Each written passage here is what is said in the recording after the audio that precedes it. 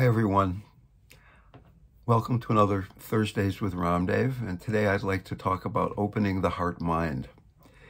In Sanskrit, the word for heart and the word for mind is the same word, Chit.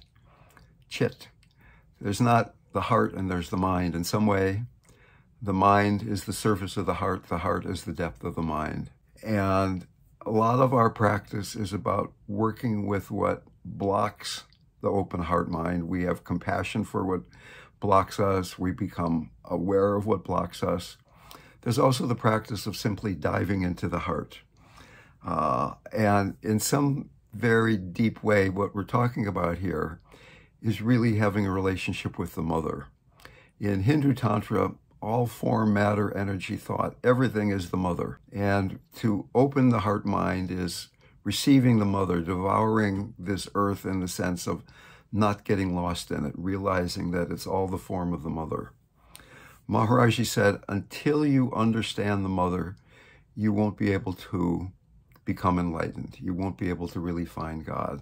He even told me that my practice was to see everybody, to see all women, to see all people as the mother. So can we open to this sense that everything around us is sacred, everything is something that can be loved? Not just the good stuff, not just the bad stuff, but all of the stuff.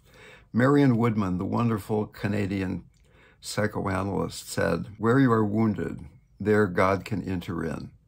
So that instead of trying to push away those places, is it possible to actually use our deepest woundedness as the cracking open of our armor and allow God to fill us at that place in our character structure, opening to whatever is arising.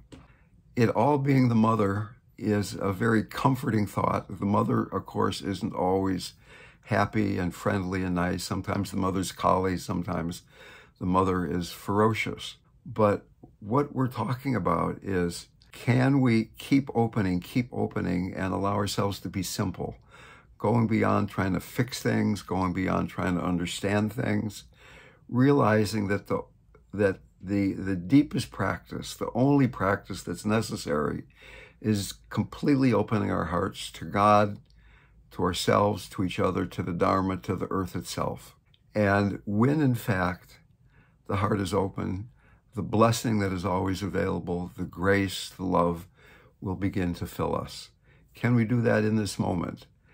No matter what it is that's going on, is that radical surrender into opening, that radical surrender into love possible? It is right now. I love you.